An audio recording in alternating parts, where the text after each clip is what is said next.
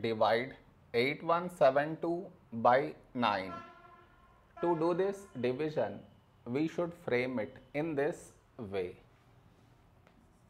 8172 here, 9 here. This is your step 1. Next, here we have 8, here 9.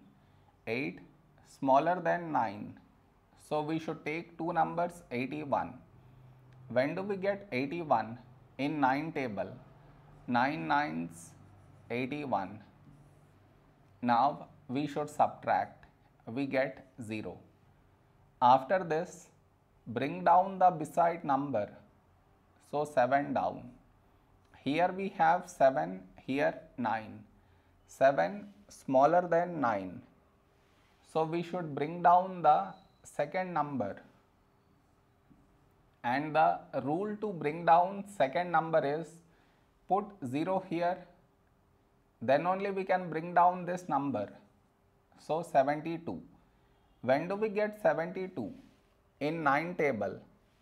9 eights 72. Now we subtract. We get 0. No more numbers to bring it down. So we stop here. This is our remainder. This is our quotient.